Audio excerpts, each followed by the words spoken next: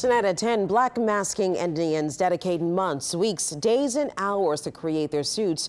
Over a year ago, WWL Louisiana's Eleanor Tabone and chief photojournalist Chris Russell began documenting two black masking Indians, recording each step of the design and creative process of their Mardi Gras suits. And a story that's taken more than 365 days to put together. You will only see it here on WWL Louisiana. People think being the chief is easy.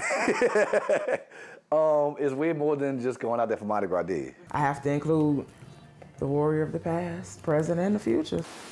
The black masking Indians are part of New Orleans culture, a tradition only seen here in our city, and a story you will only see here at 10 p.m.